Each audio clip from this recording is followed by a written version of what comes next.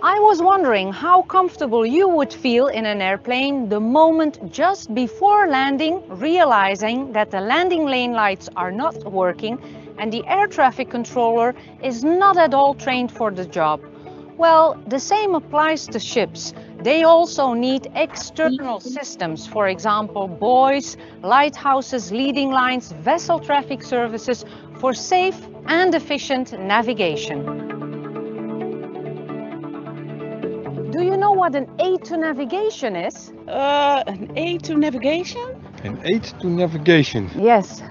To navigate on the universe? Yeah. Universe, you know, with the Oh, stars. the universe, you're thinking big. To help old people with navigation? And if you need to find your way to get to a port? Then I have my cards, my maps.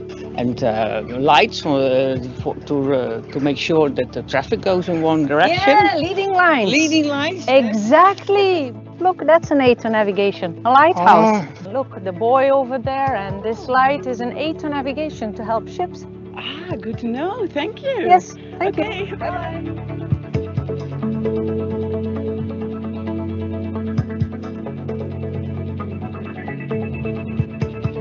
We are responsible as a vessel traffic service operator in this area to guiding the vessels from direction to their berth. Do you know what we celebrate the 1st of July? The 1st of July. No idea. I think IALA is 50 years or 100 years or... The 1st of July, World Marine Aids to Navigation Day, is a tribute to the people and the organizations working in aids to navigation. So, congratulations to you. Thank you. Thank you very much. An aid to navigation, yeah. Good. Aid to navigation, yes? Yeah. Thanks a lot. You're Perfect. welcome.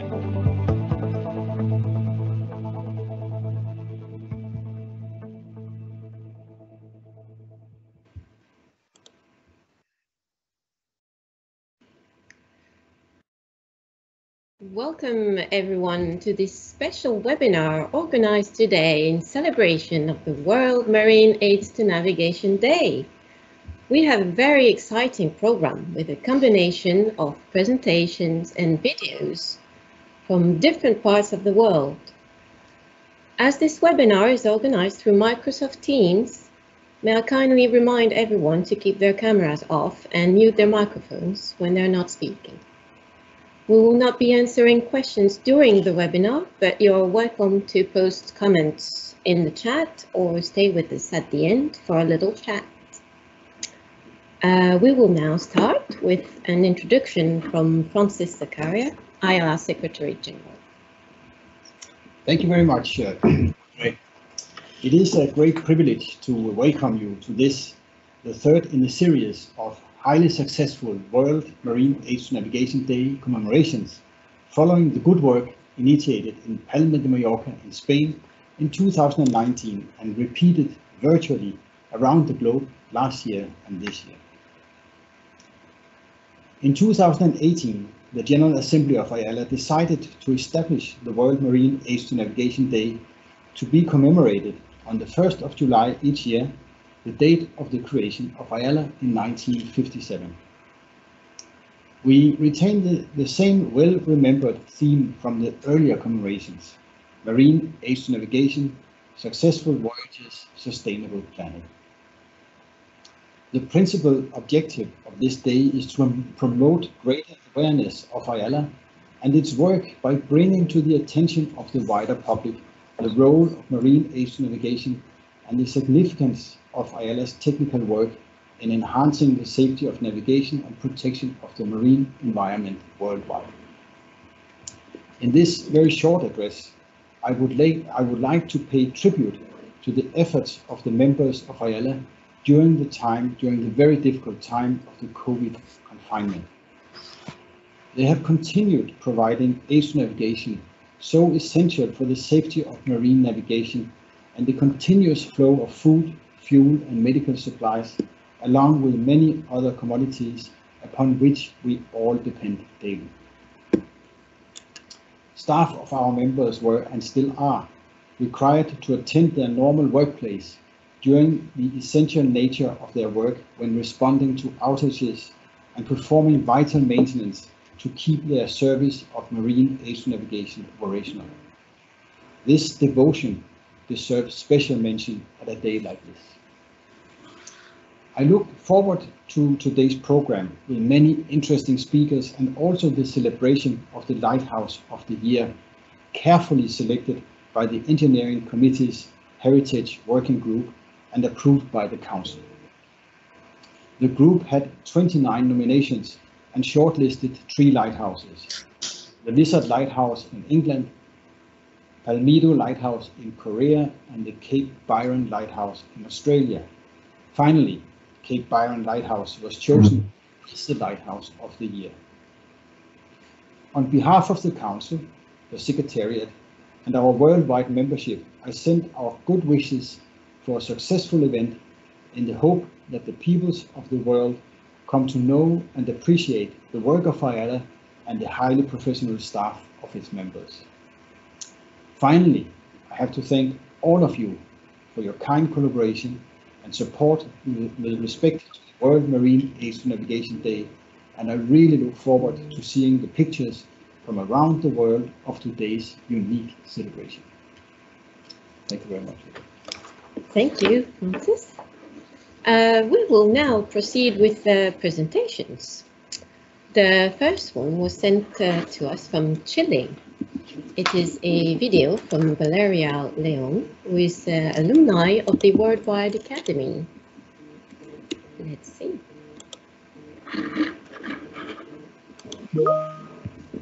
Soy la Teniente Segundo Litoral, Señalización Marítima, Valeria León Maturana. Actualmente me encuentro en el sur de nuestro país, en Punta Arenas, como jefa del centro zonal más grande de Chile. A nivel nacional tenemos 1.286 señales, de las cuales 647 corresponden a nuestra jurisdicción, compuesto por sistemas de balizas, boyas, ayudas electrónicas y faros que permiten al navegante conocer su posición, ubicar peligros y trazar su ruta.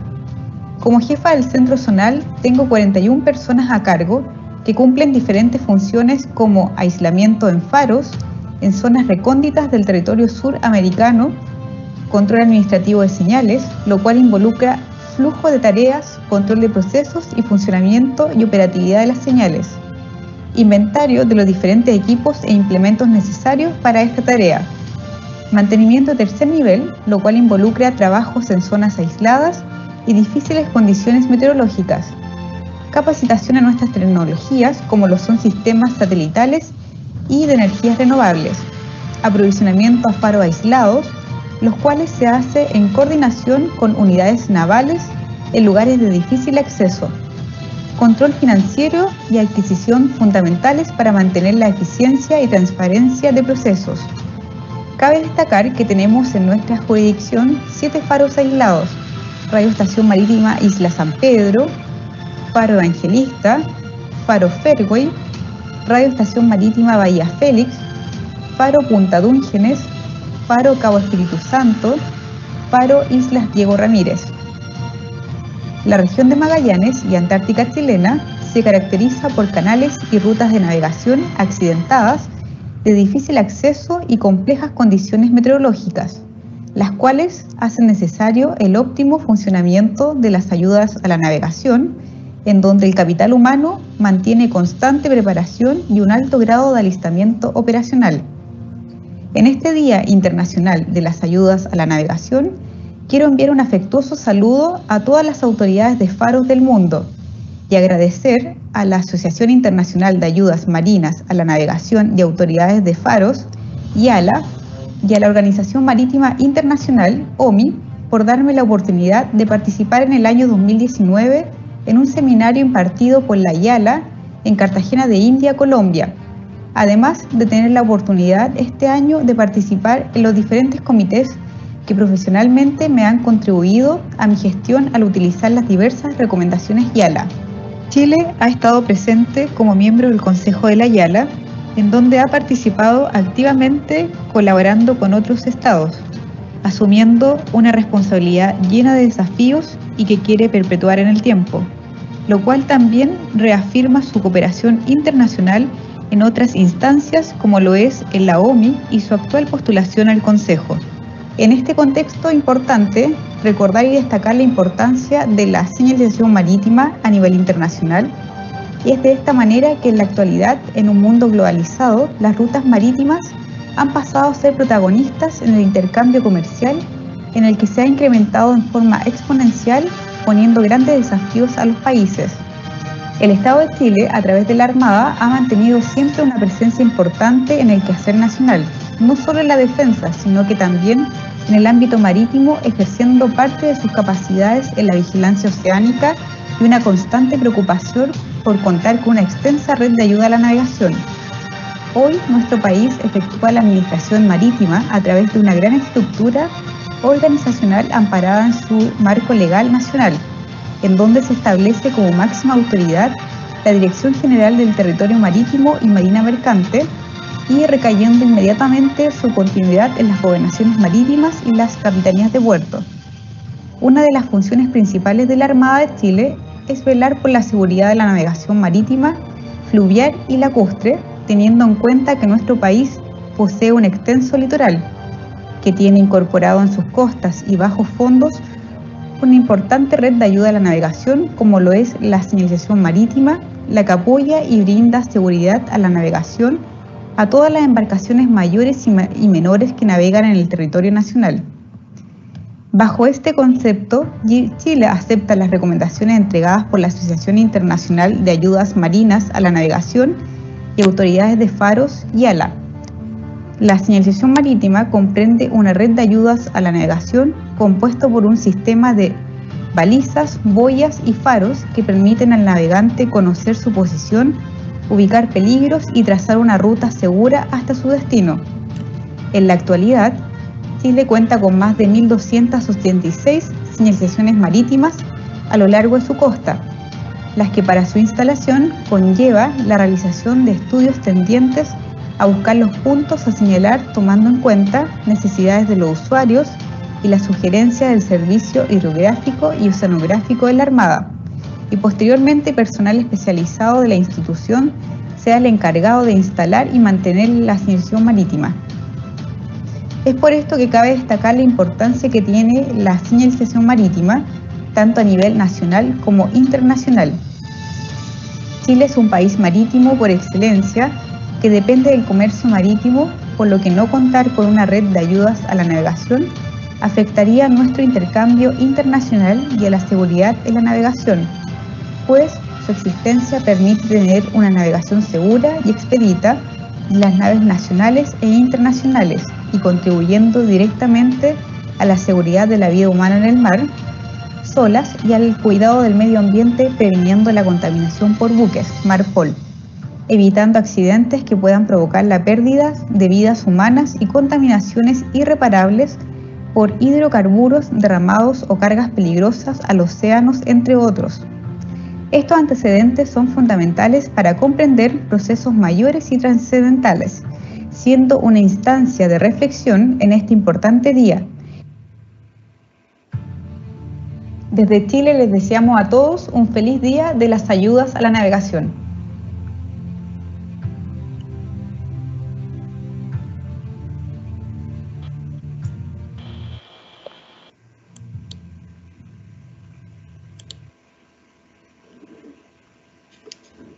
Thank you very much, Chile, for this excellent video.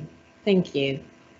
The second presentation now is that we will see is from Director SIDO Sheikh Ali Noor and Abdi Hamid Ali Abdi Haman from Somalia, also alumni of the Worldwide Academy.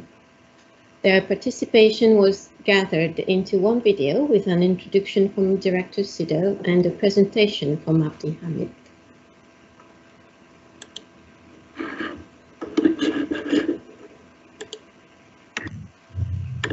Yes, I, Mr. SIDO Sheikh Ali Noor, the Director of the Technical and Marine Lighthouse Department of Ministry of Ports and Marine Transport of the Federal Government of Somalia, share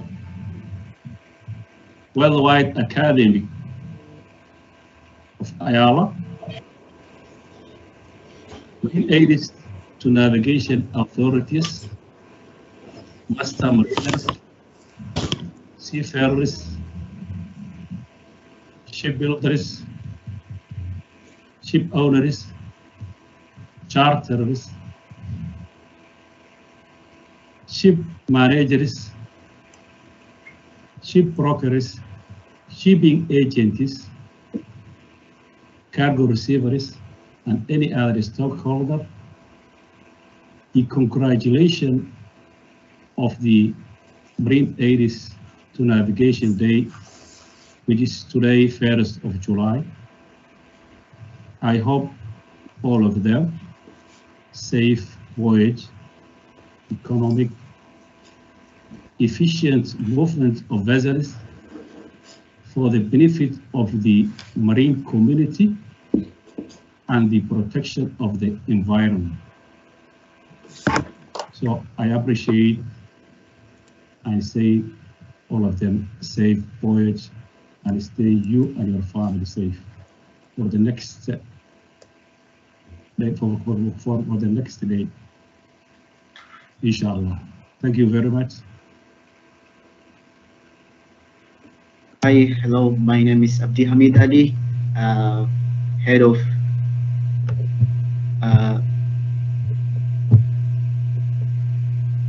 Marine Communications and Traffic Services of Ministry of Ports and Marine Transport.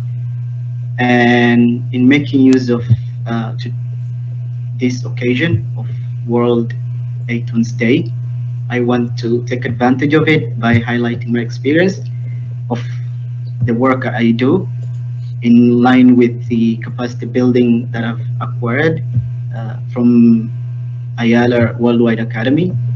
So, into my presentation, slide.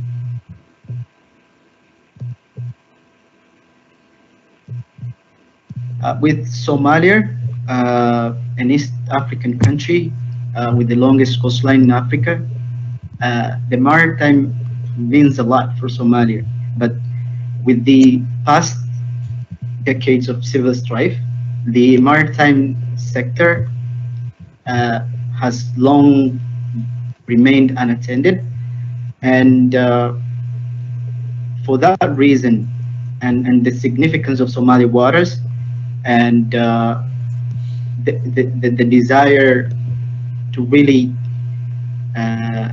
incentivize the capacity of Somalia's longest coastline in Africa and make the flow of traffic services of maritime shipping, there was the need to revive the maritime sector, and to do that, next slide.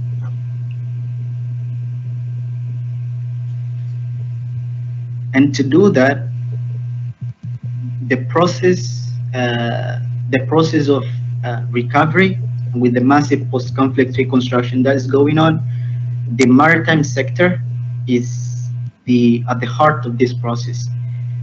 Somalia's reconstruction really depends on maritime industry because of its vast potential that the sector is associated with. Through this, it can be reflected from the increasing shipping activities that recently has gained the momentum, and this has brought the safety concerns from the point of safety of navigation. So the safety of navigation is at the heart of the shipping activities that has increased recently, and to counter this, the sector has long been ineffective, and the manpower needed to tackle the safety processes and where the world has really moved from the past couple of decades that we were laying behind. So to meet these demands and with the safety of navigation, manpower was really needed, and this gap was filled through capacity building. The capacity building was really needed, and this was made by, next slide,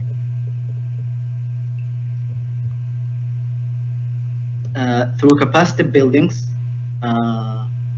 provided by Ayala Worldwide Academy, and this has necessitated the process of acquiring and making effective the safety concerns and the safety and the meeting the SOLAS convention. So and this was improved by acquiring knowledge and skill building through the successive trainings that we had. Personally, attending the 2019 Ayala WATON Level 1 Manager was an eye-opening to the advancements that the world has made through the safety of navigation and marine and towards marine aids to navigation. And this has taught me the importance of managing the aids to navigation and how the process and these advancements can help in improving the flow of traffic services and the safety of navigation. And by acquiring this knowledge and with the vision of Somalia's maritime industry, this has meant that I could play a critical role in making Somalia's maritime services one of the best in the coming years, and a regional player that makes use of its maritime industry properly. Next slide. This is part of the pictures, the trainings that we had. So far, 3 certified trained level 1 WATON managers, Somalia, and these 3 certified trained WATON level 1 managers are really playing the most essential part of the current reviving maritime sector, and this was through the experience that we've acquired from the trainings and hands-on experience that we've acquired from these high-level trainings. By connecting with maritime leaders and mariners who share the same vision, who are really concerned of the maritime safety, and who are making the flow of the maritime trade and maritime industry work more efficiently. Connecting with them and acquiring the experiences directly from them was what I really needed towards advancing my career in maritime industry and towards anchoring the process of Somalia's recovery process. Next slide. This was immediately, the impact that we've acquired was immediately felt by reviving and restoring the old Fort Sheikh lighthouse, which was badly affected and damaged by the civil war, the ramifications that it has gotten from the civil war. And this lighthouse was a critical safety navigation an essential WATON, marking the entrance channel of Mogadishu Harbor. And to do this, the Ministry of Ports, with the knowledge that we've acquired in the process of making use of lighthouse projects and lighthouse technical, and with the projects associated with restoring all lighthouses. So combining our experiences with this urgent need, we have made immediate implementation of Fort Sheikh Lighthouse project. Next slide. The newly restored lighthouse was completed. It was started from 2019 to 20, and within 2020, with successive efforts, the lighthouse was restored, and with the up-to-date modern technology, and the lighthouse right now is really functioning, fully functioning, and the project was realized during the inauguration when the acting prime minister, His Excellency Mahdi Mohamed Gulaid, and in the presence of Minister of Ports, together they have officially inaugurated the Mogadishu Lighthouse, which has really, as a junior serving the maritime sector of Somalia, I could really see that night with the master mariners, the captains, who are from the past couple of days during the central government, who frequently used the Mogadishu Fort Sheikh Lighthouse. I could see the emotions and the stories they were having during the inauguration, and this has given me, this has offered me the experience to appreciate what the history of Fort Sheikh Lighthouse, together with connecting with the current restored lighthouse, and with the experiences that and the stories that I heard from the captains. This has shaped my thinking, and it has given me the understanding of the importance of Mogadishu lighthouse, and especially the safety of navigation of Mogadishu port, and how urgent it is to secure the safety of navigation of Mogadishu, which is the capital city, and with the growing shipping activity along the Mogadishu coast. This has shaped my understanding of what the work that we really need in terms of exploring and restoring the other 8 tons to make one of the most regional competitors, Mogadishu port, to make the Mogadishu port one of the competitors of regional competitors in terms of port efficiency and supplies. Next slide. These are some of the pictures of the current restored with the up-to-date lantern. So I would like to conclude my presentation with this information, and remarking that the trainings that we've had from the Ayala Worldwide Academy,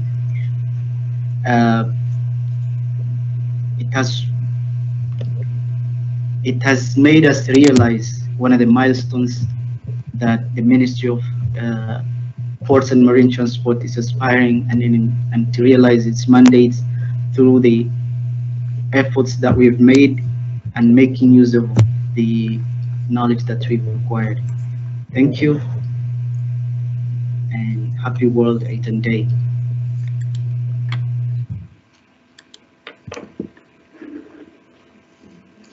Thank you very much, Somalia, for this very interesting testimony. We will now turn to a video, to view a video from Northern Lighthouse Board in Scotland, showing the people at work using ATON. Here we go.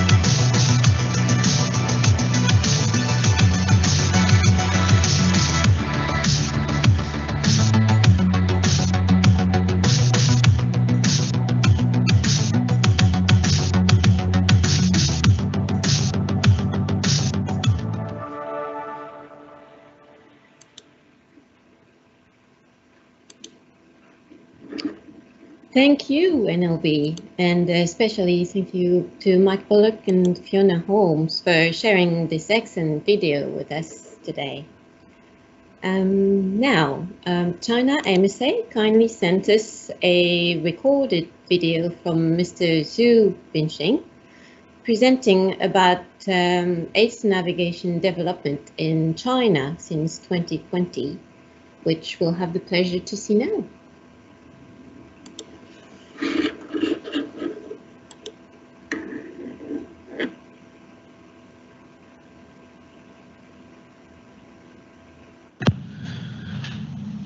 Distinguished Secretary General and colleagues from all over the world, it is my great honor to attend the WATON Day 2021 webinar and deliver my speech. In spite of the pandemic, I and other colleagues from the AIDS navigation field have working together to promote the marine AIDS navigation. On behalf of China MSA, I would like to extend admiration and appreciations to the efforts and contributions from all of us made for the global navigation safety. Today, I would like to share some information on AIDS navigation issues in China with all of you since 2020. Hope to strengthen cooperation with IALA and its members and to express our wishes for the bright future of our global AIDS navigation family and more wonderful WATON Day all over the world. I summarized 7 important events in light of the work of China MSA in AIDS navigation sector in the past 2 years, despite the challenges brought by the pandemic. The continuous AIDS navigation service. China MSA have taken multiple measures for the implementation of the provisions of AIDS navigation to ensure the safety and efficient navigation even in the pandemic. These include strengthening the protection for AIDS navigation personnel, enhancing anti-epidemic tests, use of telecommuting and drone surveying for marine AIDS navigation and interceptory. Strengthening international maritime cooperation to jointly combat the pandemic. The IMO recently issued a circular about guidance on the prevention and control of COVID-19 on board within 5, combined by China MSA, to share Chinese experience in pandemic prevention and control on board with all member states, associated members, IGOs, and NGOs. This is the latest and 5th versions submitted by China. 3. The latest development of e-navigation projects in China. All the pilot projects developed by China meet the related IALA guidelines. At present, they are in operation and keep improving. The VDS project has completed 2 shipboard tests for the stability of AIS, ASM, and VDE channels, communication distance, and single strength. Singles can be sent and received normally during the whole test. By June this year, there are more than 18,000 active users of e-navigation project in the Pearl River estuary of the Southern Sea area of China, with an average of more than 3,200 daily active users. Application of Beidou system in China maritime field. The transport industry is one of the largest civil users of Beidou system, and the Ministry of Transport regards BDS application as an important support for digital transport. China MSA has started the application of BDS equipment on official vessels and aids to navigation. It is expected to achieve 100% coverage within this year. 5. The most advanced lighthouse tender was commissioned. Haixun 173, China's most advanced lighthouse tender, was commissioned in Guangzhou on July 22 last year, which can fully meet the demands of operation under complex sea conditions. The first large ice-breaking lighthouse tender of China was launched. On 15 April this year, Haixun 156, China's first large ice-breaking lighthouse tender, was launched at the Shuangliu shipyard in Wuhan, and it is expected to be commissioned in September this year.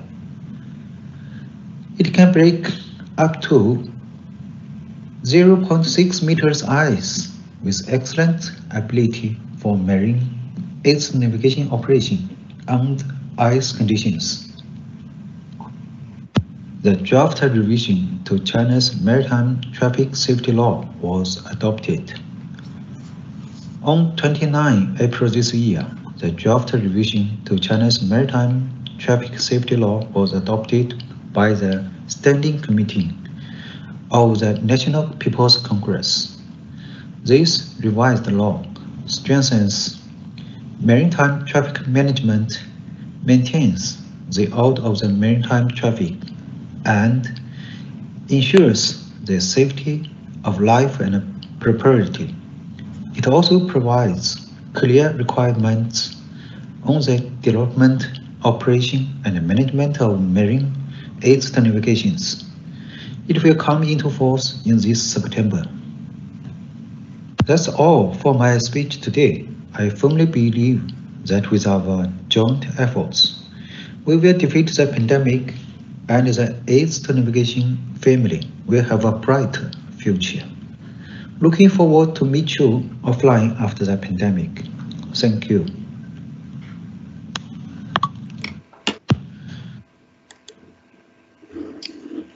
Thank you, China MSA, for sharing this with us.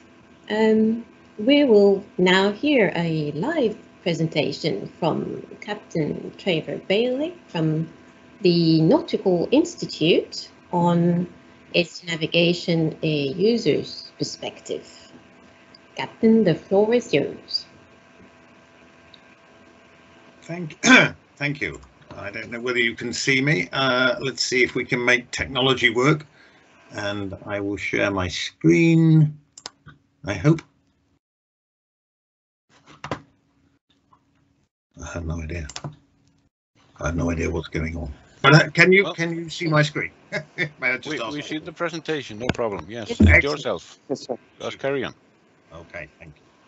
All right, well, thank you everyone for the opportunity to address this seminar, both in my role as a Vice President of the Nautical Institute, and we'll come back to that a little later if I may, but also as a serving shipmaster. I should point out that the views expressed in this presentation are my own, developed over a long career at sea, and I've already learned some things this morning about IALA, so thank you for that opportunity. I am grateful to Gillian Carson-Jackson, who is President of the Nautical Institute, who I know is in the audience this morning, or this evening for Gillian, and who is well known to many of you at IALA. And I'm also grateful to David Petrejko from the Institute, our Director of Projects, and he presented to you at your meeting in Seoul in 2018. I don't think I need to go on and clarify the difference between aids to navigation and navigation aids, but just to bear in mind that as technology continues to advance further, and we see the increasing adoption of eNav systems and techniques, the mariner sees an overlap between the two systems. ATONs can now be presented on the screens of navigation aids. Well, I first went to sea. I joined the ship 16,000 ton product carrier British Vigilance. I was 18 years old. I did not come from a seafaring family, and I had little or no knowledge of the sea. And probably some people will tell you that even nearly 50 years later, nothing has changed. However, I quickly learned to enjoy my chosen career, and I still do. At that time, the ship had no autopilot. The single radar was only switched on when in probable proximity to land, and radio navigation aids were pretty much restricted to the Decker navigator system. Physical aids to navigation were much the same as they are today. Although lighthouses were still manned, radio direction finding was still in use, and LEDs, what were they? In the early 90s, the development of high-speed craft led my then employer to conceive, build and operate what was at that time the world's largest high-speed craft. It was the world's largest aluminium structure, and it was the world's most powerful merchant ship. And they let me drive it. GPS satellite navigation systems were now well established. Differential systems were becoming commonplace, and the introduction of electronic charts allowed for the installation of a very modern integrated bridge. Navigation of the vessel relied almost entirely on the electronic systems available to us, and we learned very quickly to adapt and adopt. Waypoint navigation became particularly important, but at the same time we still needed physical ATONs as the points of reference for each of these waypoints. It is interesting to recall that notwithstanding the technology at our fingertips in our totally enclosed wheelhouse, the regulators had insisted, and still do, that there was a set of external microphones to detect the sound signals from other vessels and, perhaps more significantly, from ATONs during restricted visibility. And I was reminded of this last night here at home when we were surrounded by thick fog. For the last 18 months, I've been working as the yard captain for Windstar Cruises in the Fincantieri shipyard in Palermo, Sicily. We've split 3 ships in half, which is the background to my screen. We've inserted a new 25-metre section into each ship and put it all back together again, as well as installing new engines and generators, and a host of improvements for guest experience. We've not had to make changes to the bridge equipment, as this was pretty much up to date before the start of the project, in line with SOLAS amendments to the use of ECDIS and so on. 2 ships have already been delivered, and the 3rd will come back into service in October, and I shall return to sea with that ship. So why do we need ATONs? From the practical navigator's point of view, I suggest that these 4 questions provide some insight into the acceptance of ATONs, or indeed to the navigator's perception of whether or not they need to be there. They are, after all, aids to navigation. They do not take away from the need to navigate, but they do assist in reinforcing the information available to the navigator and in increasing his levels of confidence in the safe prosecution of the voyage. We are taught early on in our careers at sea not to rely on a single source of information. The GPS can tell the modern navigator his position to within a few meters in some cases. But can he totally rely on that GPS position? Would it be wise to do so? If the navigator had a blank chart that showed only the topographical and hydrographic information, a plot of the GPS position would not necessarily indicate whether the ship was in a safe position. For example, is there enough water ahead? I have already referred to the phrase waypoint navigation. On ocean passages and in coastal waters, those waypoints may be relatively arbitrary. But as we approach our destination port, how will today's navigator select his waypoints for the port approach? Almost certainly this will be by reference to the charted information which will show the approach channels, and almost certainly these will be marked by buoys, beacons, sector lights and so on. And in many cases for large ports, by reference to the VTS information available to the navigator. Historically, one of my early seamanship instructors had a favourite expression. Why do we do it this way? because Nelson did it this way. And indeed, when I first went to sea, many of the navigational practices seemed very old-fashioned and outdated. Paper charts, chronometers, the sextant and the haversine formula were everyday tools for the deep sea mariner, and it seemed to my rather naive eyes at that time that nearly every country had its own way of marking entrance channels, with buoys and beacons of a variety of shapes, sizes, colours and characteristics. Some countries did it better than others. Of course, their physical presence was a great aid to the navigator in unfamiliar waters. The appearance of the lighted Ushant, for example, after a stormy, poor visibility crossing of the Bay of Biscay, was a welcome sight to many. It probably still is. With the advent of transit satellite navigation systems, there was great satisfaction in fixing the ship's position by a star sight and finding that this was very close to the position given by the latest satellite transit.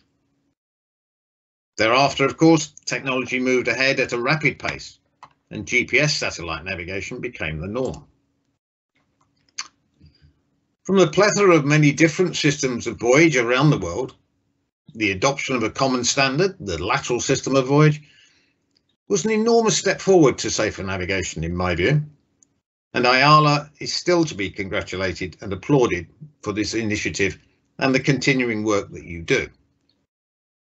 Of course, local differences still exist, not least as to whether you are in either IALA A or B regions. But I would suggest that these differences are less confusing than in my early years at sea. Hopefully, the navigator can be assured that the buoys and beacons have been sighted after a careful and rigorous analysis of the navigational requirements for the area.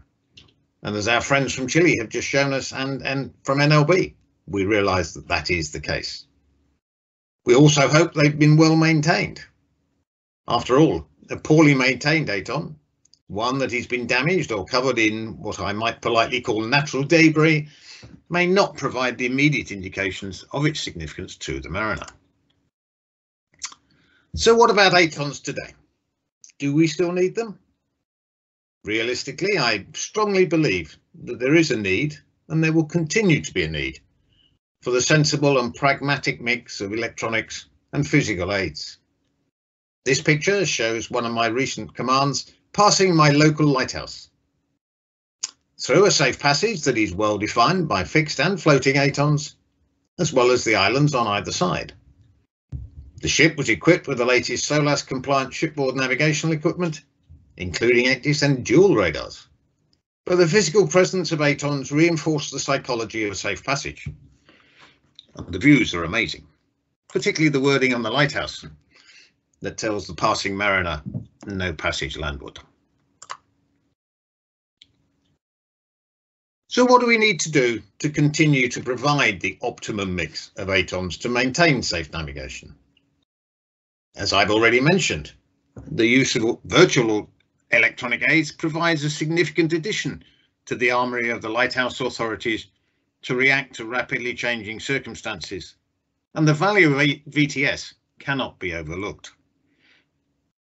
When VTS is operated in accordance with the IMO standards, clear, concise communication between ships and ports should ensure safe passage, both into and out of ports, and also through congested waterways, such as the Dover Strait or, say, the Bosphorus. For years, we have preached the gospel of look out of the window. The tendency for over-reliance on what is shown on a display screen in front of the officer of the watch can, and does, lead to accidents and incidents. But that is for another time and place. However good and accurate our electronic systems may be, there will be times when it is sensible to verify that information. And by looking out of the bridge window, the presence of that north cardinal mark on the starboard bow, just as shown on ECDIS or the radar screen, can be very reassuring. Looking forward to the future, as we move slowly and cautiously towards autonomous ships, will there still be a need for physical ATONs? In my view, of course. Not all ships will become autonomous, Not all ships will go to major hubs on major sea routes that may be monitored or, dare I say, controlled from shore. We rely as much on our coastal trading ships as we do on the ocean-going behemoths, and the men and women on board all of these ships will still need the comfort factor of buoys, beacons and lighthouses, complemented by VTS, to guide them safely in and out of port and safely to home. Ongoing developments for new buoys and beacons, for virtual aids and incorporation to ENAV will require continuing cooperation and consultation between the developers, the providers and the end users. The Nautical Institute represents those end users and is actively involved in these discussions, and we will be pleased to continue to be involved. From the survey that I mentioned earlier, my seagoing colleagues endorse the need for ATONs of all types. Predominantly, mariners are happy with the level of service provided by physical aids to navigation. They welcome virtual aids, but primarily they are to complement the physical aids, not to replace them. We also have a number of concerns. For example, how do we ensure the physical conspicuity of ATONs? Can improved optical technology provide better assistance? In increasingly congested waterways, the radar conspicuity of ATONs is very important. The use of Raycons is a valuable asset, and we need to think about whether there are opportunities for their greater use. Land-based development is also an ongoing concern, particularly with reference to the volume and intensity of background shore lighting that may obscure essential ATONs. Virtual ATONs are another item of interest to the end user, but we see that they could be better used. For example, it should be possible to delineate a no-go area that they are intending to mark, rather than just having a symbol on the electronic chart, which needs to be further interrogated by the navigator. And the increasing integration of technology for chart displays has its own drawbacks. I've already referred to the need to verify the ship's position by external reference, and the development and adoption of the e-Polaris concept may well prove to be beneficial in this regard. I do not consider the mix of ancient and modern to be a Luddite approach, even if some of my junior officers may see me that way. May I say I may not be wrong. And just a perspective on the Nautical Institute, it is the world's leading membership organisation representing those in control of seagoing craft, be that at sea or ashore. And I'm very proud to be a Vice President of the Institute and to be able to represent our members at events such as today's. We're approaching the 50th anniversary of the founding of the Institute, so Ayala, you're older than we are, and we have come a long way in that time. We are an NGO at the IMO. The Institute has worked closely with Ayala for many years in many fields, including the development, monitoring and improvement of the standards of training for VTS operatives, and we continue to do so. The Institute was a leading member in the development of ENAV through Ayala, and our president chairs the VTS training working group. New members are always welcome. VTS operators with recognised training are welcome, as are ATON managers with appropriate qualifications and experience. We aim to speak with one voice on continuing improvements to navigation safety, as you do at Ayala. Thank you for your time. I hope this has been of interest. Now I need to get back to this. Yeah. Thank you very much, Captain, for this very interesting presentation. Thank you so much, and thank you to the Nautical Institute as well. Thank you. Thanks. Oh, these were all so very interesting presentations and so relevant to our celebration today. Do you agree, Francis? Oh yes, I agree. It was fascinating. That was really the Ayala family, Audrey. We from Chile, Somalia, China, the Northern Lighthouse Board, and our good friends in the Nautical Institute. That was really credible, dynamic, result-oriented, and communicating just like the core values of IALA. I really enjoyed it. Exactly, I agree. Perfect. Well, this is now time for our short break. So we will resume in approximately 5 minutes. 5 minutes. We will be playing a PowerPoint with the photos received for this WATON Day. In the meantime, so enjoy, and we'll see you shortly in a few minutes.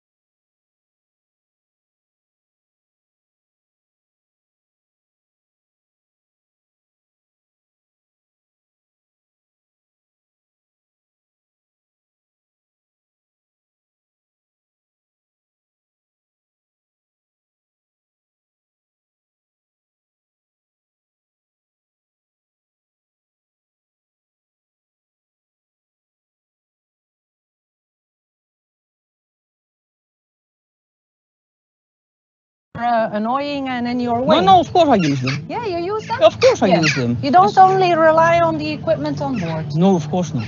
And you have good equipment on board. Yes, of course. Ah. Yes, I have these electronic cards, so you can see all the buoys, but I prefer to look.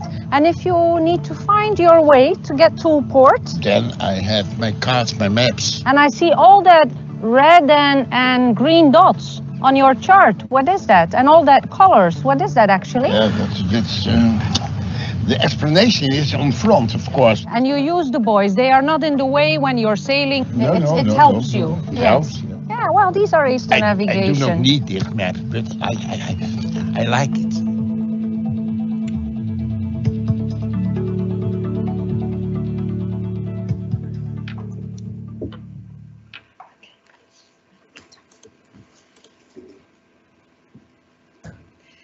Welcome back for this second part of the webinar.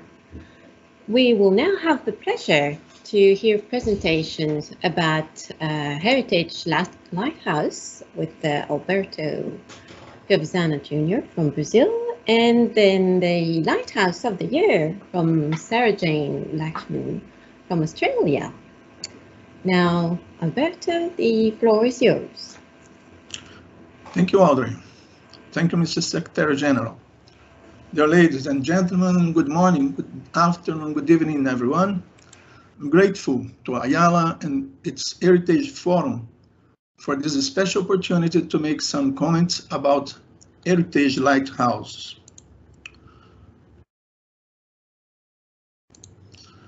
My presentation is a little long, that's why I recorded it to avoid technical problems in this slideshow. Delaying the schedule of the event, I will share it.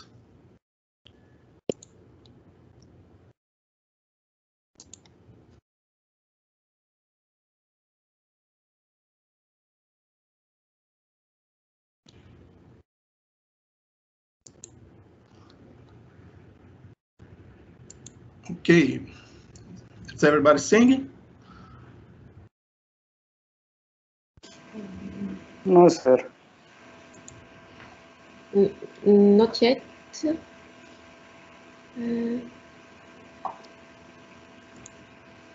Well, I put it again.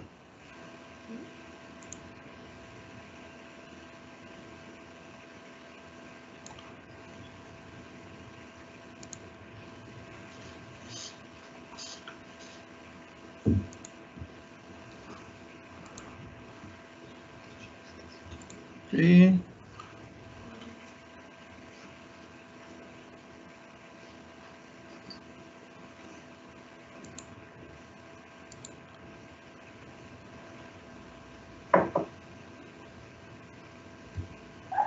Yeah, please. Yes. No. Se ve comandante, pero no en pantalla completa. We are. Yes, we see it. I'm seeing you. I'm seeing your presentation. It's not the recorded one though. Yes. May you put it, Audrey, please? Yes, we can. Yeah, I'm having a problem here. Yeah, no problem. Just a moment.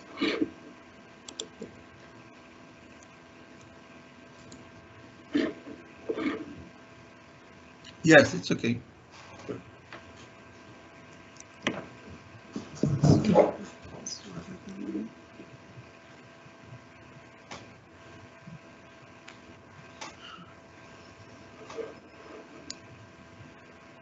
On a distant day, lost in the ocean of time, one our ancestor observed it was possible to move around in water, mounted on something floating.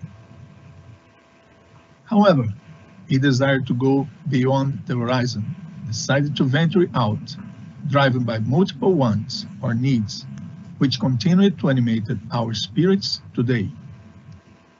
And what a fantastic adventure it has been since then. Returning to our inventive ancestor, he soon realized that to go beyond the horizon, it would be necessary something to guide him back home and family in safe, So I assume he perhaps devised the first man-made aid to navigation in history, a simple pile of stones, a reference, the essence of all aids to navigation. On the curve of knowledge accumulated, I indicate some points referring the development of aids to navigation. Starting with what I called the sense of aids to navigation, the pile of stones. The possibility of small columns with fire at top in the ancient city of Sigeum, as mentioned by the poet Lesches. The Pharos of Alexandria, La Torre de Hércules, built by Roman Empire in A Coruña, Spain, the oldest operating lighthouse in the world. Le Phare de Courdoin, in 1611, the oldest operating lighthouse in France, affectionately called as Le Versailles de la Mer, Le Phare des Rois, or even Le Roi des Phares. The first nominated Ayala Heritage Lighthouse of the Year in 2019. O Farol de Santo Antônio da Barra in the city of Salvador, Brazil, in 1698. The floating aids to navigation from the second half of the 19th century. Cape Byron Lighthouse, in the most easterly point of mainland Australia, built at the turn of the 19th century. The first radio beacons, early last century. The Racons, after the Second World War. And in 1957, on July 1st, the establishment of Ayala. Happy birthday, Ayala, and congratulations to all Ayala team. Suddenly, everything starts happening very fast. Navsat, VTS, Ayala Maritime Voyage System, AIS, and here we are, in navigation and all its complex structure. However, the end of this history is still far away, but despite the pandemic, it starts tomorrow, and the future of ATONs will be in the good hands of the International Organization for Marine Aids to Navigation, the new Ayala. Throughout this history, especially in recent centuries, experiences, specific knowledge, practices, and peculiar mores was being accumulated. It developed its own customs, values, traditions, and symbolisms, forging a unique culture and creating the identity of a group committed to contribute to the safety of maritime navigation, usually sporting its proud the image of a lighthouse tower in their uniforms. In Brazil, for example, when the Lighthouse Division was created in 1876 in imperial regime, the representative logo used a tower, and still using today, with minor changes. Several other aids to navigation services use a lighthouse tower embedded in their logos. This particular and rich culture is merged with another one, even broader and also very rich, which is the maritime culture, the seafarer's heritage. Therefore, the culture related to aids to navigation, in which lighthouses are the greatest symbol, is not only revered by lighthouse keepers. It is also revered by all those who, by habit, pleasure, or necessity, walk on sea. What sailor, coming from sea, has never felt the relief, comfort, safety, and pleasure of seeing a lighthouse in a dark night? In the song of Brazilian hydrographers, the stanza dedicated to the aids to navigation asserts, "If you take a bearing on the flash of a lighthouse showing you the way, you will know that it is our wish that you should never sail by yourself." The image of a lighthouse, however, transcends the boundaries of groups related to these monuments.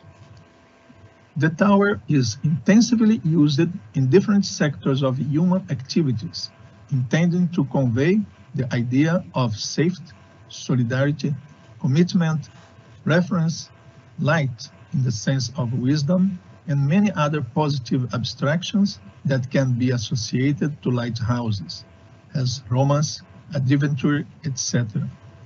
Nevertheless, how many of those use a lighthouse associated to their activities really know the purpose of the great and complex structure of the modern network of marine aids to navigation and its influence in the daily life of all people, given that more than 8% of world trade is carried out by sea? At this point, I would like to highlight the importance of the heritage lighthouses, particularly the Ayala Heritage Lighthouse of the Year.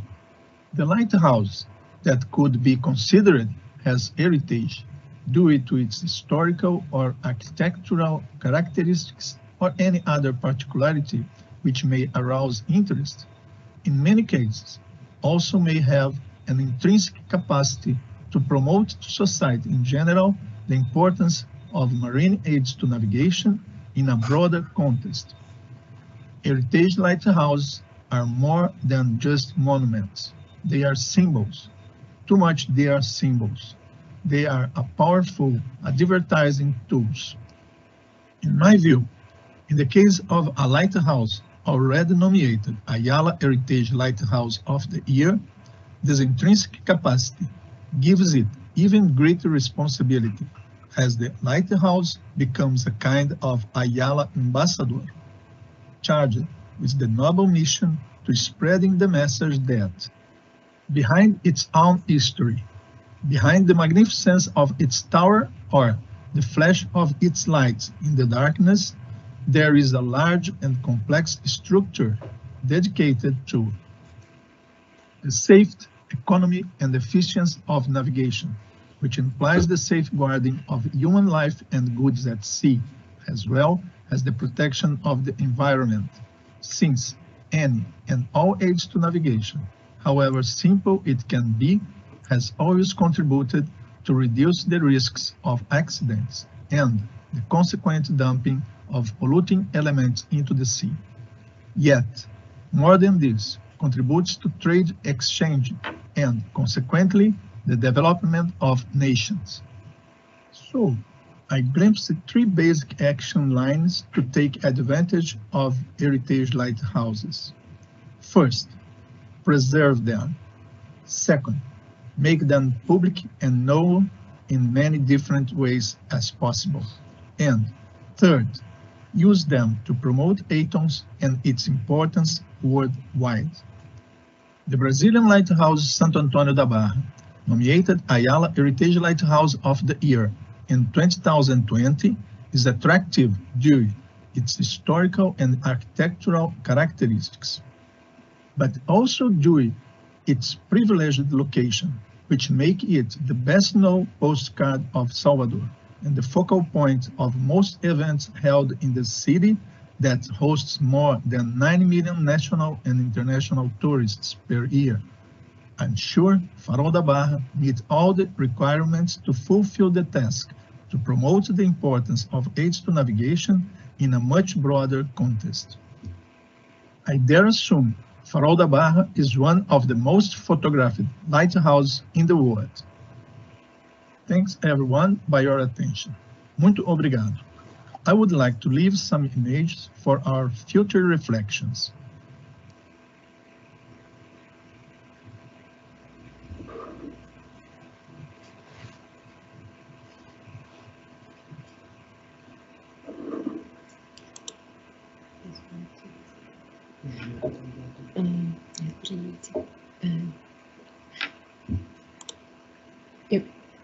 You're muted, Alberto. We can see you, but we cannot hear. Well, my dear friends, in short, people like light, at least most of them. Lighthouses are elements that are part of the collective imagination, associated with positive things. It remains for us to take advantage of this circumstance and use the heritage lighthouse to promote WATONs and its importance, showing that lighthouses and lighthouse keepers are still alive, wearing different clothes, but imbued with the same spirit. Has said Câmara Cascudo, the Brazilian anthropologist, and I put it in my presentation, the sea doesn't keep traces of the keels that cross it. So, WATONs and lighthouse keepers will continue to be essential for the safety of maritime navigation. And now, I have the pleasure of handing over to Sarah Jane Laxman of Australian Maritime Safety Authority to present the Ayala Heritage Lighthouse of 2021. Please, Sarah, the floor is yours.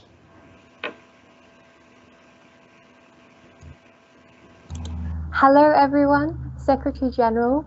My name is Sarah Jane and I am Heritage Coordinator for the Australian Maritime Safety Authority.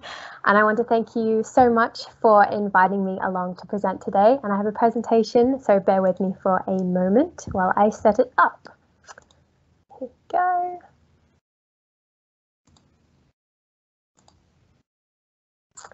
Alrighty, I hope you can all see that. So AMSA is extremely proud that its most prized aids to navigation, Cape Byron Lighthouse, has been selected as Ayala's Heritage Lighthouse of the Year for 2021. We're very excited that the lighthouse's contribution to maritime safety has been recognised through this prestigious international award. And for the next little while, I would love to tell you about the lighthouse, its history, heritage significance, and also how we as the Maritime Authority of Australia strive to care for a tower that is both a celebrated historic landmark and a critical aid to navigation. So Cape Byron Lighthouse, if you haven't had the pleasure of seeing it firsthand, stands atop a rocky headland above the township of Byron Bay on Australia's most eastern cape. The light from its tower, the most powerful light in the country at over 2 million candela, sweeps over the bay below from dusk till dawn every night. But why was it built? So by the 1860s, shipping along Australia's southeast coast had exponentially increased due to frequent trade in the region. More ships, however, meant more shipwrecks, and Cape Byron was notorious for vessels being dragged across its rocky capes and losing valuable cargo. Slowly but surely, voices demanding the construction of a lighthouse grew louder, and by 1897, over £18,000 in funds had been collected to put towards a lighthouse in the vicinity of the bay. Eventually, plans were in full swing, and a site on the cape south of the bay had been chosen for the construction of a light station, which we can see here in the original blueprint plans. This cape was levelled in October of 1899, and the responsibility of designing a lighthouse fell to the New South Wales Public Works Department. Mr. Charles Harding was the man tasked with finding a design to suit the needs of the headland. Having been a student under James Barnett, one of the most influential architects of the state, Harding had designed a number of lighthouses, including Point Perpendicular Lighthouse, Norah Head Lighthouse. And as you can see from the photos here, they do quite closely resemble Cape Byron, and they also resemble the similar Barnett style, which was rife in New South Wales in the late 1800s. So after reviewing the site, Harding set to work creating plans to a light station comprising of a tower, 2 keepers' cottages, storeroom, signal station and flagstaff.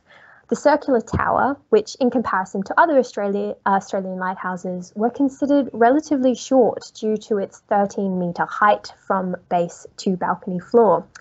The towering headland was already 100 metres above sea level, so a tall lighthouse wasn't necessarily required. The keepers' cottages were designed in the Victorian Georgian style, a larger one for the head keeper and a slightly smaller cottage for the assistants. Construction commenced in 1900 by contractors Mitchell & King and was completed in 1901. Built on a mass concrete foundation, the tower comprised of a precast concrete blocks fitted with a circular internal staircase and 2 intermediate floors, which you can see in the photos there. And a pavilion room was constructed at its base. But however, the crowning jewel of the entire build was the first order bivalve Henry Laporte Fresnel lens ordered from France. Fitted atop a mercury bath pedestal, this was the only lens of its kind to be installed in an Australian lighthouse. With a diameter of 2 metres and weighing 8 tonnes, the lens is comprised of 760 pieces of prismatic glass. The original light source was a concentric 6-wick kerosene burner with an intensity of 145,000 candela. The lighthouse was officially opened by the Honourable John C., Premier of the State, on the 1st of December 1901, and this event saw the tower lit for the first time.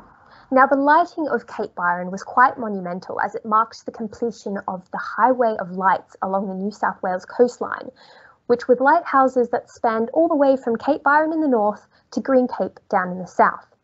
Originally a manned lighthouse, keepers were stationed on site and worked on the station until 1989 after the lighthouse was converted to automatic operation. Over the course of its history, Cape Byron has undergone very little change apart from the necessary technological alterations. And we are very proud to say that as of 2021, in its 120th year, Cape Byron operates via its original first order lens and mercury float pedestal. The tower is also still accompanied by its original keepers' cottages, flagstaff and signal station. As our most visited lighthouse, Cape Byron draws crowds for its historical themes, picturesque landscapes and cultural associations.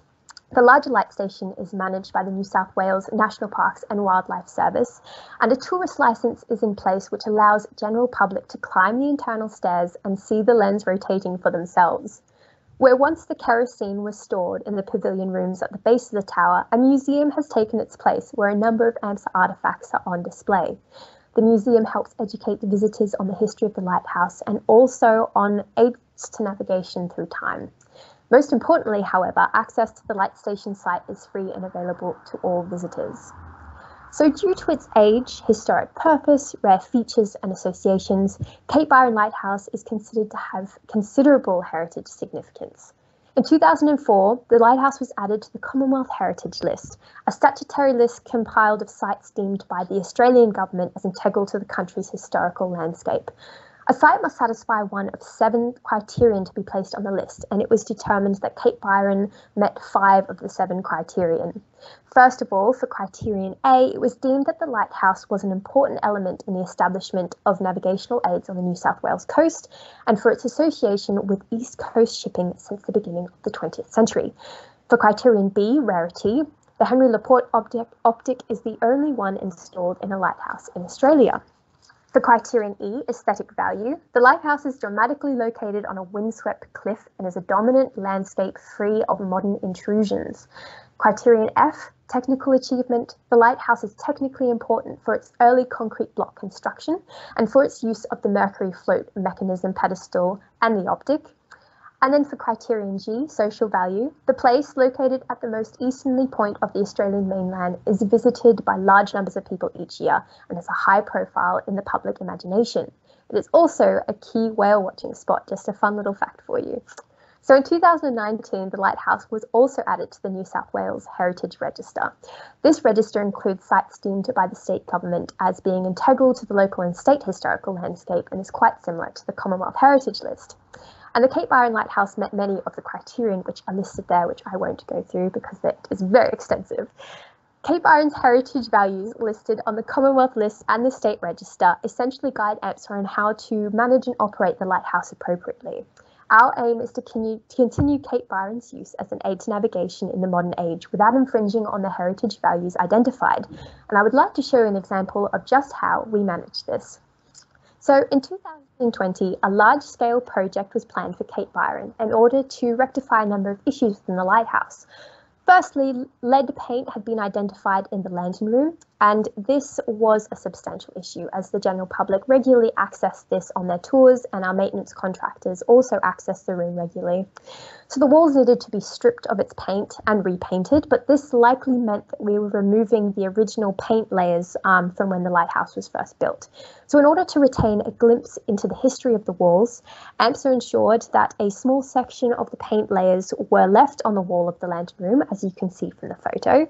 And these layers are protected behind a perspex cover, which can be viewed by the general public for educational purposes. The second issue identified was the mercury bath. It was observed that the bath pedestal was not rotating the lens as effortlessly as usual, and it was determined that a buildup of grit and dirt was amongst the mercury. So obviously this was a major issue, as this could affect the light's character. So as I mentioned before, a major heritage value was the mercury pedestal that's still in operation.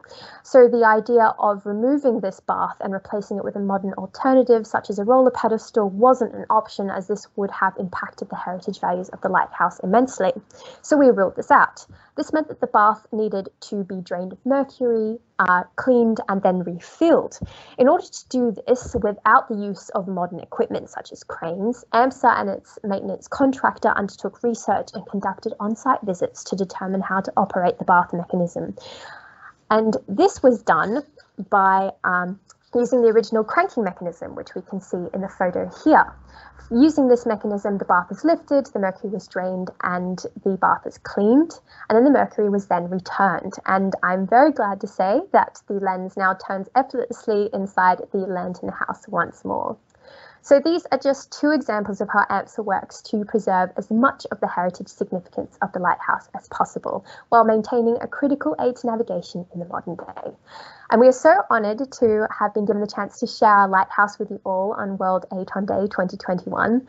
The title of Lighthouse of the Year allows the tower's historical, architectural, technical and social significance to be truly celebrated on an international platform. And this is not just a win for Australia and Byron Bay, but for all lighthouses and ATON around the world. AMSA will continue to strive for good heritage management and conservation, and we hope to see you all at Cape Byron once international travel resumes in the hopefully near future. Thank you very much.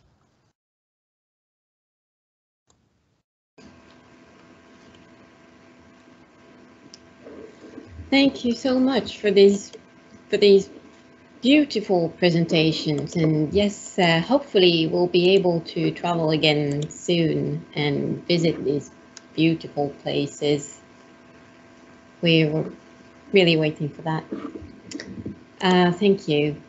We will now turn to Japan for a presentation. Rear Admiral Awai on the private sector support group for lighthouse services, their activities and legal system for recognition. The floor is yours, Admiral Awai. Thank you, everyone, ladies and gentlemen. Thank you very much for the opportunity for us. It's very much a privilege to be given a chance to share a piece of information with you regarding our recent engagements for lighthouse management. First, I wish to congratulate everybody and my previous speakers for a very exciting, knowledgeable, and interesting presentations. And I'm very pleased to be able to add another piece of information to supplement another piece of information for the lighthouse management. In my first slide shows our recent engagement, which we have done. We have amended the law, the Act of Lighthouse Management. No, the name is the Act on the Aids to Navigation, which provides the basic framework for managing the lighthouses of Japan. Can you please go to the next slide? Thank you. We have recently amended the law to enable the management of lighthouses more efficiently, and also to use the lighthouses for the purposes other than the ATON functions for the sake of local community. So I'll start from the background briefly, and then I'll move on to the new legal system overview. Then I'll move on to the conclusion. Next slide, please. Okay, let me start with the background really briefly. So we have more than 1,500 lighthouses across the country, including the National Heritage Lighthouses, and the Coast Guard is responsible for the overall management of those lighthouses. And of course, I share the view of the previous speaker that the physical lighthouses must be maintained for the sake of the navigation safety. But also in recent years, there is a growing need in the local community to use the lighthouses for the local events, tourism promotion, etc., those other than the aid and basic functions. In order to cope with these trends, we have amended the law, the Act on Aids to Navigation, last month to establish a new legal system to recognize the private sector volunteer groups for providing such services. So in the past, the works have already been done, mainly focusing on the cleaning of the lighthouse environment by the lighthouse funds. But after the amendment of law, they will be able to legally, they will be able to conduct such services with legal background. And such, the volunteer groups must be recognized based upon the amended law by the Coast Guard Commandant. So I'll move on to how the system works. So next slide, please. In the amended law, the volunteer, the private group, must be recognized by the Commandant of the GTE of the Coast Guard based upon the certain criteria. And we are in the process of developing the detailed criteria for recognizing such services. And these groups will be called Lighthouse Support Group. And these groups will be authorized by law to conduct the following activities that are the servicing of minor maintenance for lighthouses. Because there are people who wish to do these services voluntarily. However, as the lighthouses belong to the Coast Guard and they are public properties or public infrastructure, they are not able to do it legally. So the new amended law will authorize the volunteer groups to conduct such servicing with legal background. And in order to promote the local tourism and so on, so they will be able to collect and archive the lighthouse information, and they will be provided to the local community also with this legal background. And there are also people who wish to conduct scientific research on lighthouses and awareness promotion of knowledge on lighthouses and other related matters. They are all going to be given the legal background for providing. Next slide, please.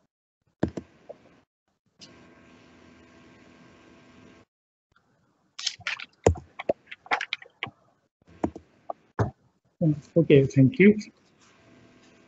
These are the examples of the works conducted by or to be conducted by the volunteer groups. From the left, the minor checkups like painting or minor repair. So as I said, these works have not been able to be done. They were only to be conducted by the Coast Guard because lighthouses are the public property. Even if the groups wish to do this, they were not able to do so. But after the law amendment, they will be able to do this legally. An open lighthouse event. This has also been done on a limited basis, but based upon the new legal system, those volunteer groups recognized by the Coast Guard will be able to conduct such open lighthouse events with a legal background. And other things, also the nocturnal events, the lighthouse side camping. I have seen the similar examples of the previous speakers' presentations, and I'm so encouraged to learn that many other lighthouse keepers are having the same mind. And in order to touch upon the lighthouse structures for minor checkups, for example, so the Coast Guard must give authorization to do so, but the formality for providing the authorization, or in other words, permission, can be very, very simply given by the Coast Guard based upon the newly established procedure by the amended law. And we are now in the process of developing the detailed formality for such a permission procedure.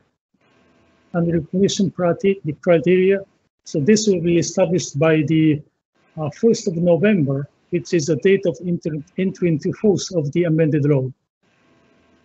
Next slide, please. Thank you. This slide shows the other examples that we have followed when we established the new system for lighthouses. There are many similar activities and legal frameworks for the other types of public infrastructures like roads, rivers, ports, and coasts. And there are volunteer local community groups wishing to contribute to the local community by cleaning, the planting, and the other activities to the local community, and also using the public infrastructure for the local events like the cafe or a bench installation, environment conservation programs. So these things, apart from the original purposes, they are now being widely used for the local promotion purposes. And we are going to do the same for lighthouses. Next slide, please. So this has been done already. This slide shows that the present status of the number of volunteer groups that already provide cleaning services for the lighthouse environment. So there are many, mainly focusing on the heritage lighthouses. There are the famous local communities at many different places of the country providing cleaning services of the lighthouses. But after the law amendment, they are going to be able to provide more extensive services for the lighthouses, not only the cleaning, but they will be given a chance to use lighthouses for the more extensive purposes for the tourism promotion and local events and etc. Next slide, please.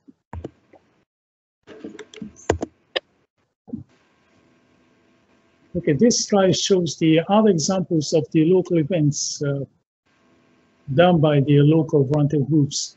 Not the cleaning, but the awareness raising of lighthouse history education, the information correction, and the tourism promotion by lighthouses. So there are many different types of events done by the local community by utilizing lighthouses for those purposes. And after the law amendment, so they are going to be able to provide the more extensive events for lighthouses based upon the new legal framework. Next slide, please. So in conclusion, the new system will enable the local community, the volunteer groups, upon recognition by the Coast Guard Commandant, they are going to conduct the many different types of the lighthouse related the events based upon the legal framework provided by the amended law. And the Coast Guard will work closely with these local communities, so they will be able to more efficiently maintain the lighthouses and the local community will so much benefit from the new legal system. Thank you very much. The next slide, please. Okay, thank you for listening.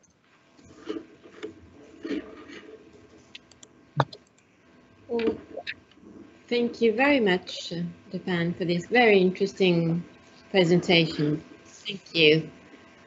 We will now see the last presentation of the day with Captain Milan Todorov on the VTS Center and the plans for next year in Bulgaria. Captain Todorov, the floor is yours. Good morning, good afternoon, and good evening to everyone who is attending in this wonderful event. I want to give my congratulations to all those who are professionally connected with the provision of aids to navigation and the safety of maritime traffic in general.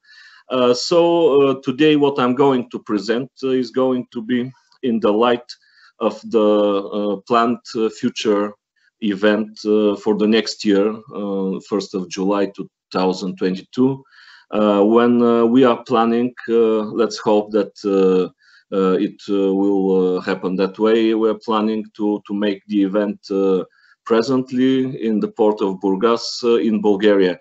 So I'm going to give some more information to put some more light on what you're going to find in Bulgaria if we have the opportunity to do that this way.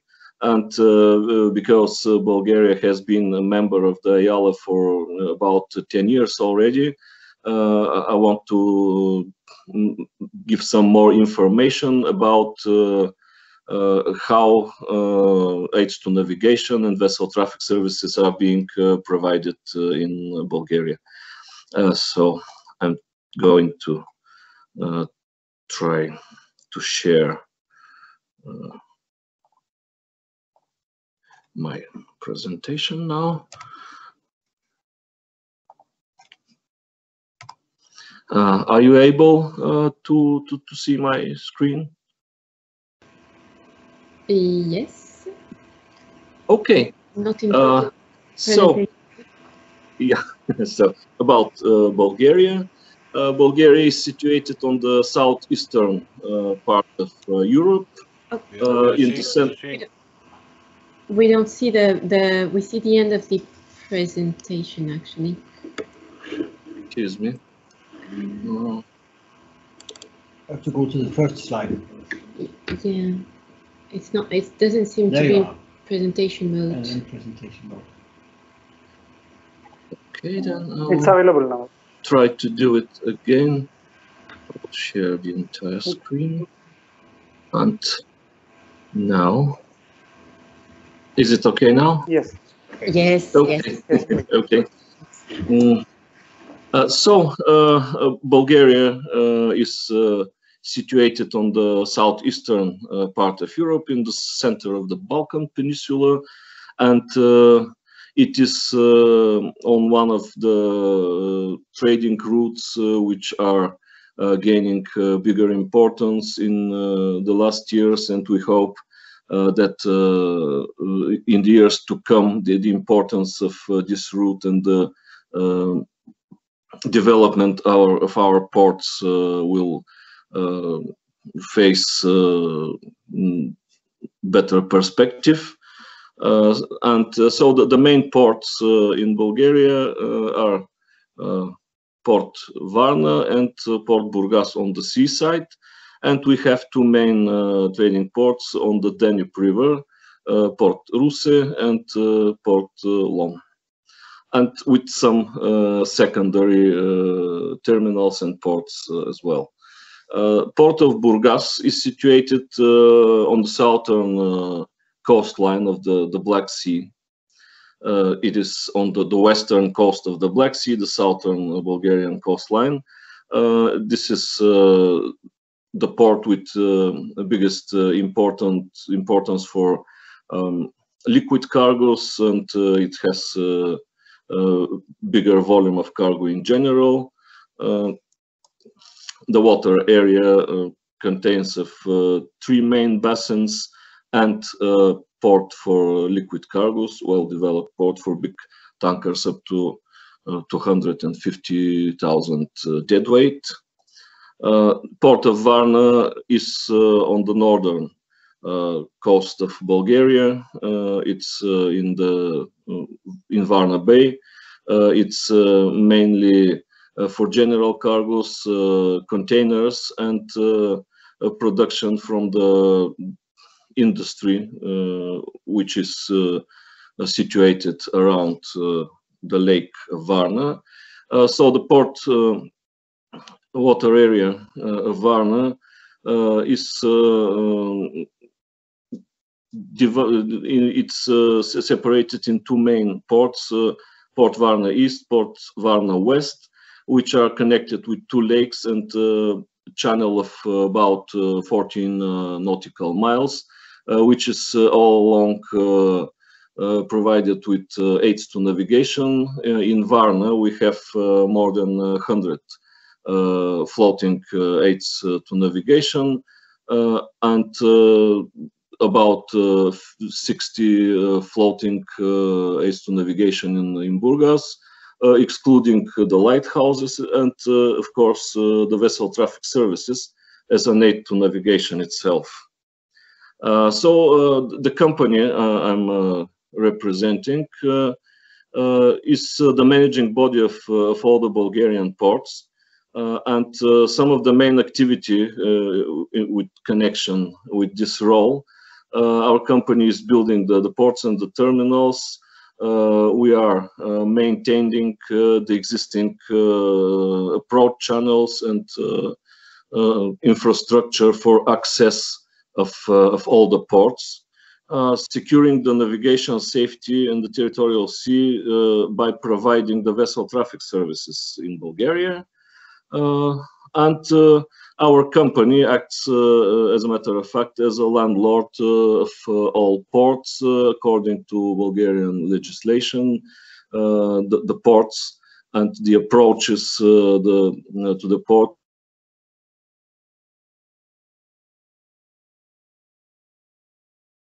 so that's one of the main roles for our company. We have on the seaside we have three main branches for our company. These are the two branches which are providing the infrastructure and the aids to navigation, and the Vessel Traffic Services Authority.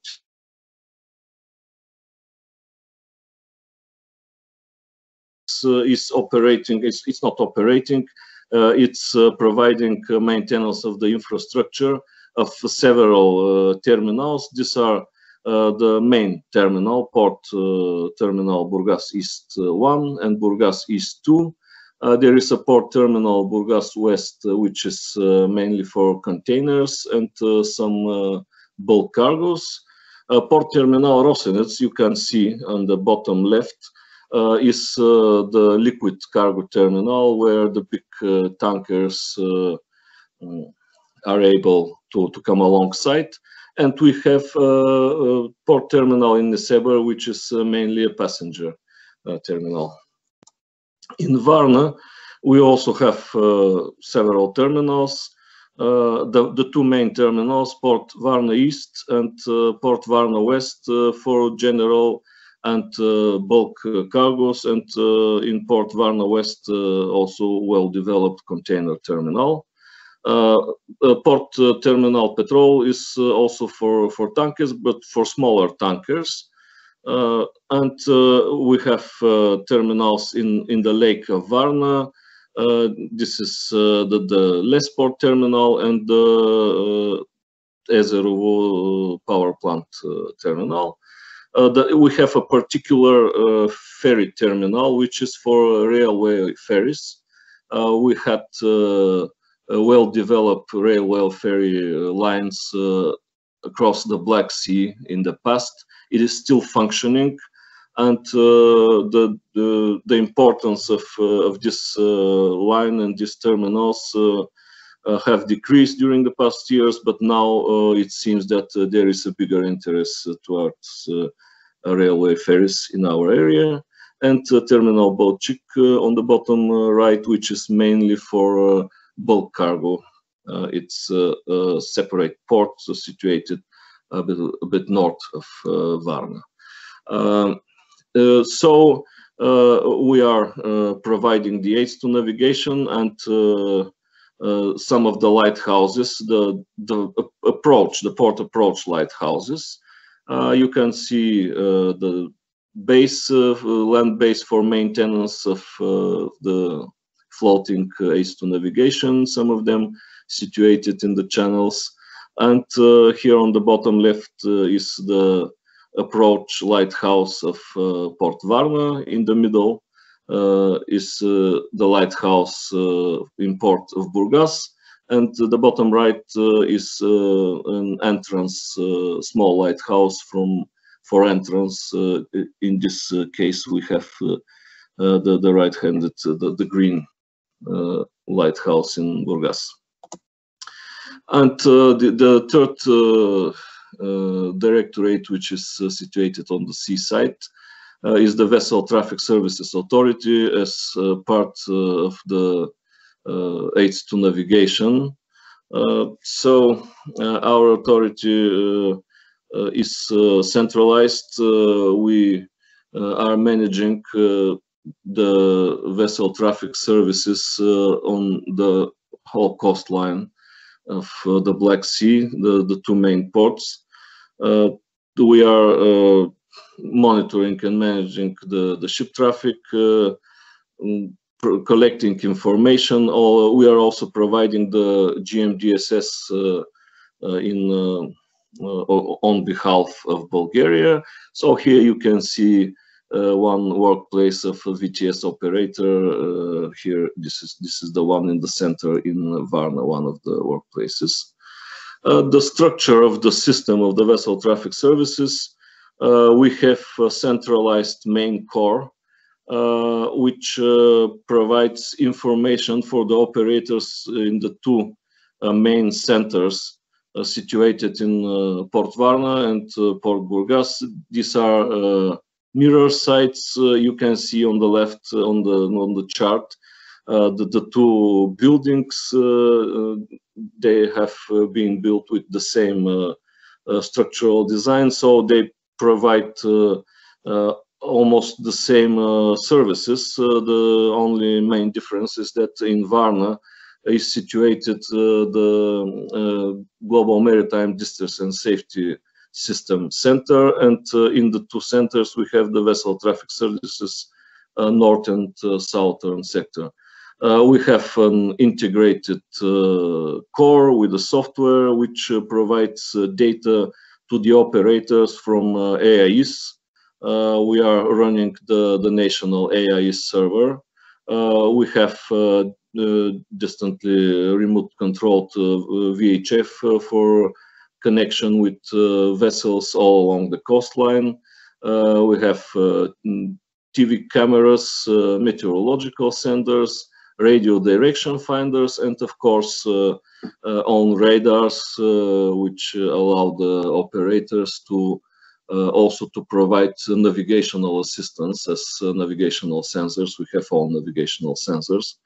So the operators in the two centers are qualified to provide all the spectrum of services in vessel traffic services, the information service, organization of vessel traffic in approaches in the ports, and the navigational assistance service.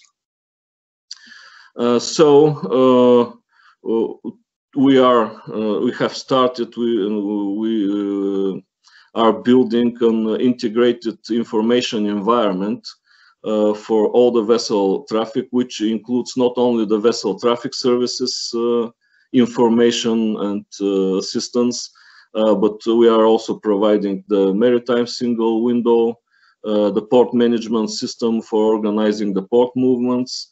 We are providing connections with data for the safety net, and we are now developing a more public system, the port community, which is to be connected within this integrated environment, so that all data is able to reach its users flawlessly. It's a long process.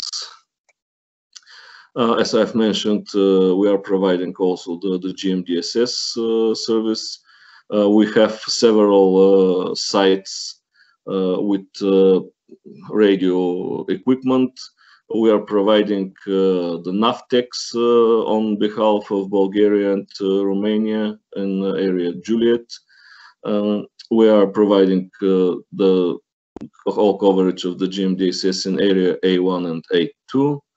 And some communications with vessels over lower frequencies, which is still being held as a function of our centers. For the future development, as Captain Bailey mentioned before me, we are implementing the use of virtual and synthetic aids to navigation. We are studying the opportunities this technology gives, and of course we are studying the opportunities to develop this technology in the area of widening the channels with additional informations such as prohibited areas or dangers. So we have already started to provide virtual and synthetic aids to navigation, and of course we are implementing the artificial intelligence technologies in our systems. We are experimenting with cloud structures where a big amount of data is being processed in order to be able to provide provide decisions to the operators in real time, and we are planning to develop a bigger project during the next few years in this area as well. So what are our goals? Of course, our company aims the safety of navigation and protection of the human life at sea in general, and improvement of the opportunities for environmental protection. As I've mentioned, we are trying to develop an integrated information environment, improving the business-to-government dialogue in the maritime sector, and improve the process, the competitiveness of the ports, and improve the processes in the maritime sector in general.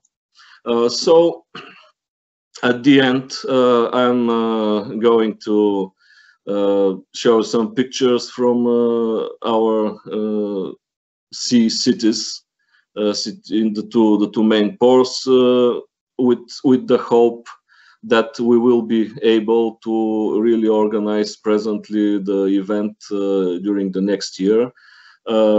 Now you are seeing Port of Burgas, the public area, where on the right you can see the vessel traffic services center. In the middle is the passenger terminal, and here on the left is the newly built Congress Center, which all the three have been built by our company. And here in this center, we are hoping to be able to organize the event during the next year. We have a bird view of the city of Burgas and a picture of the central part. Here is Varna. This is the central part of Varna, and bird view on the city. You can see the main approach channel. In the top of the picture is the Varna East terminal, and here is in the bottom the approach channel to the Lake of Varna and to the inner terminals. Even here you can see, if you focus, some of the aids to navigation situated in the approach channel. And these are a few pictures. On the top, I believe that is from the last tall ship regatta, which was held in Varna. Bottom right, you can see the Asparuhov Bridge, which goes over the approach channel between Varna East and Lake of Varna, and some views of the navigational tugboat services in our port.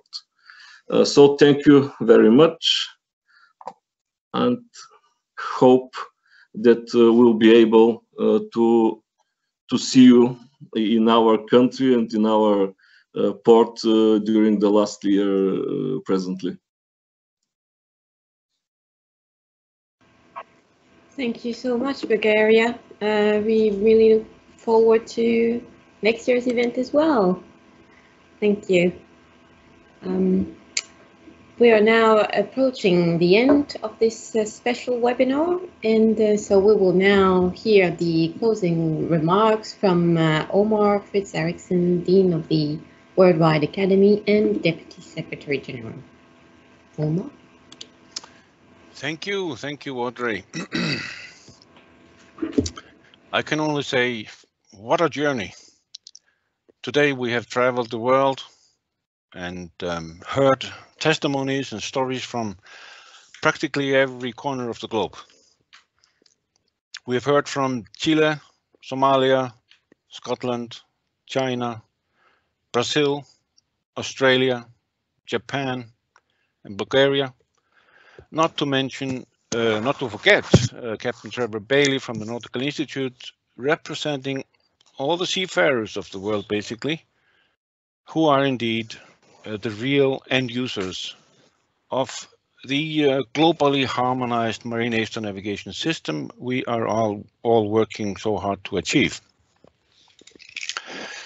Having watched and listened carefully to all these interventions, I am once again amazed at the range and complexity of challenges our members are facing around the world. It reminds us of the importance of the work that we are doing, providing guidance to the world on all sorts of matters within our domain, ranging from engineering guidance through operational and managerial guidance to guidance on how to preserve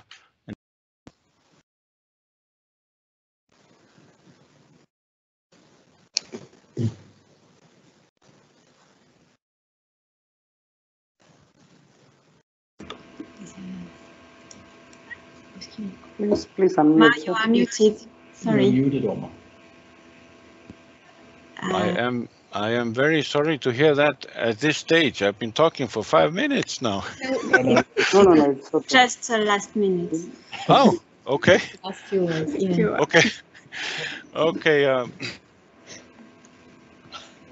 I will carry on from our mission is a noble one, ensuring efficiency and safety of life at sea while protecting the marine environment. And we have learned today that it is widely supported, and as far as I can see, we're well on the way to achieve our vision. Traveling around the world, be it physically or virtually, we at the Ayala Worldwide Academy are detecting real progress out there. We see how marine air navigation, buoys and beacons and lighthouses and vessel traffic systems, and in fact all sorts of air navigation services are constantly being progressed and improved. But even more importantly, we are seeing a change in attitude and how decision makers are becoming more and more aware of the international obligations of coastal states around the world in terms of marine air navigation. So this is an achievement of all of you out there, Ayala members and alumni of the Academy, acting as ambassadors for Ayala and our common vision. I must thank all of you, both speakers and participants, more than 100 of you, for being here, joining us in the celebration of the World Marine Air Navigation Day. I sincerely hope that the coming year will be significantly different in terms of opportunities to meet physically and enjoy each other's company, exchanging interesting stories and jokes, etc., as people usually do from time to time in families, such as the Ayala, truly international family. See you soon again, and remember to keep your distance for a while still. Over to you again, Audrey, and thank you and your team for preparing this wonderful event so well for us. Thank you, Omar. It's been a real pleasure to be virtually with you all today. So thank you everyone for participating to this wonderful event and making it wonderful. Please keep on sharing and celebrating and sharing your photos of WATON on social media as well. Thank you very much and goodbye for now.